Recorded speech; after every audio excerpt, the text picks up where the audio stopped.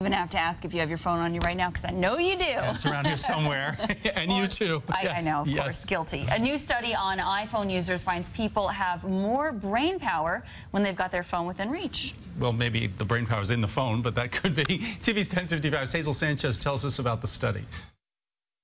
Yeah, I can live without it. Uncomfortable, but I can live. It won't kill me if I don't have it. But most who own an iPhone say life without it leaves them a little helpless, to be honest with you. Now a new study published in Journal of Computer-Mediated Communication says people are wise not to part with their phone because it will dumb them down. Missing the ability the phone has in it, dictionaries and things like that, I guess you are dumber. Well, not exactly. Researchers from the University of Missouri found that iPhone users solving a series of puzzles performed better when they had their phones with them. When deprived of their phones, participants experienced elevated heart rate, blood pressure, and anxiety, along with poor cognitive performance. Researchers call it iPhone separation anxiety. Have you ever left it at home? Yes. And what did that feel like not having it with you? Scared.